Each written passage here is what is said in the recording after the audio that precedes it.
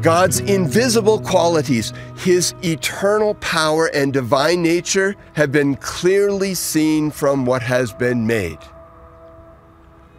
I'm Jack Beck, in the beautiful mountains of Buena Vista, Colorado.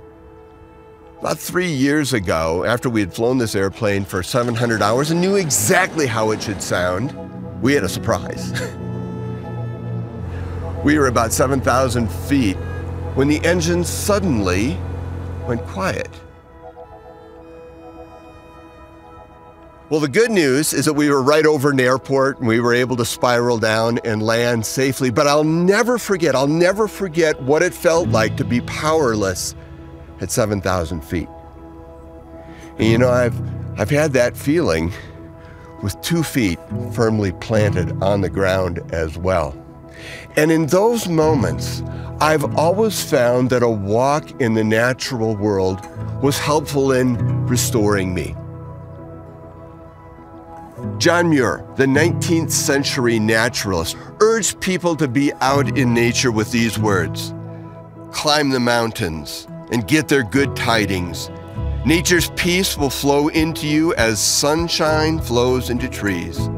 All cares will drop off like autumn leaves.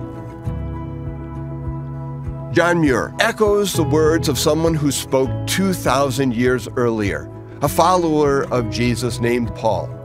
In Romans 1:20, he wrote, God's invisible qualities, His eternal power and divine nature have been clearly seen from what has been made.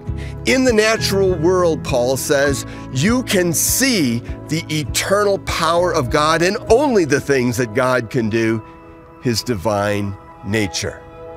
My friend, if today you are feeling overwhelmed by your circumstances, then the Lord encourages you to look into the natural world to see what He can do, because there His power is on full display.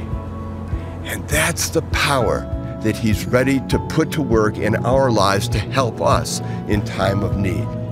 And man, that's incredibly good news when I feel my engine failing.